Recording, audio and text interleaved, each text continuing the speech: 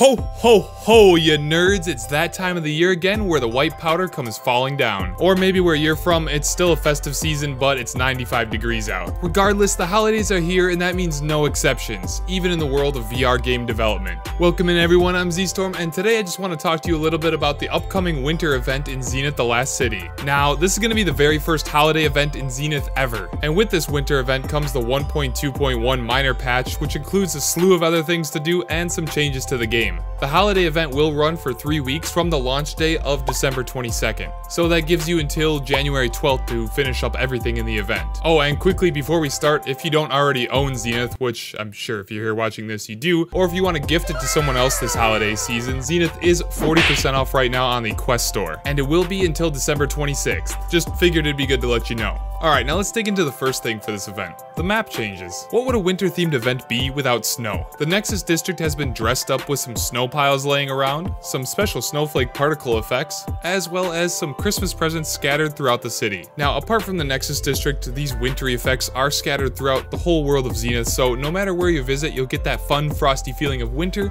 without that hand-numbing cold. Also, make sure to be on the lookout for the new chilling winter banshees that will be scattered across the land as they drop rewards and ingredients that can be put towards the winter event.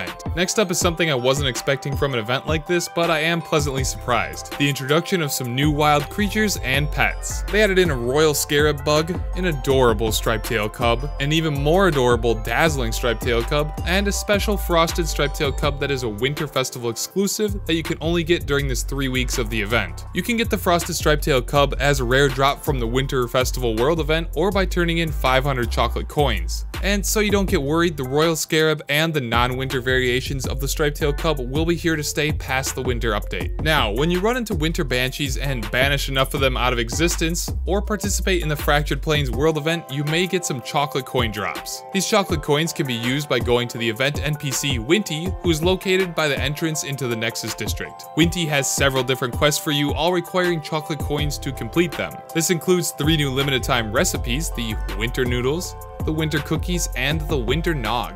Now, maybe cooking isn't your thing. No worries, because you still have the most exciting part: winter cosmetics. By turning in 400 chocolate coins, you can get the red felt cap.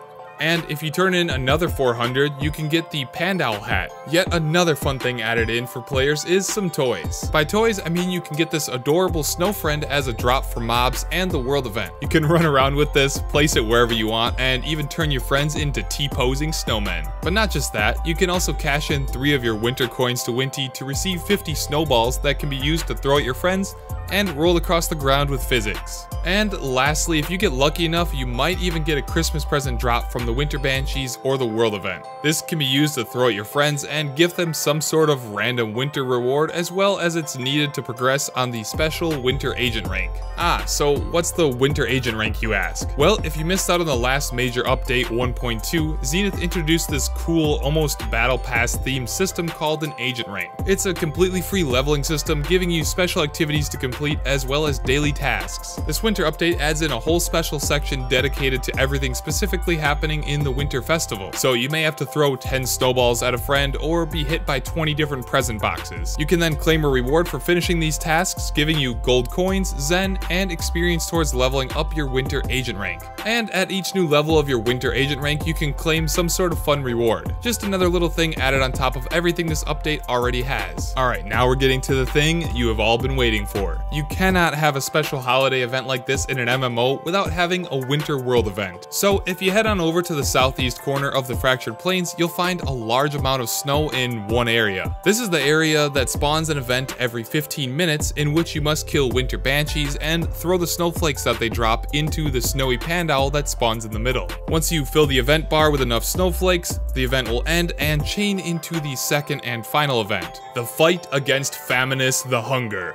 Faminus the Hunger is a special variation of the Infernal Core raid boss Vulcane. Faminus has its own custom winter-themed movesets as well as some pretty cool voice lines. It's a pretty tanky boss, so it's gonna require a bunch of players teaming up together to take it out before Faminus frosts you over. So what do you think about the first ever holiday event for Zenith? Is this something unique enough that you'd like to see some dedicated content on it? Let me know in the comments down below. Oh, also, I think I'm gonna be doing a lot more Zenith content here on this channel, particularly Zenith challenge videos, so if you have any ideas or suggestions for different challenges you'd like to see, let me know in the comments down below as well. That's about it for today's video. I hope y'all have a wonderful holiday time, and as always remember, never give up. Peace on out.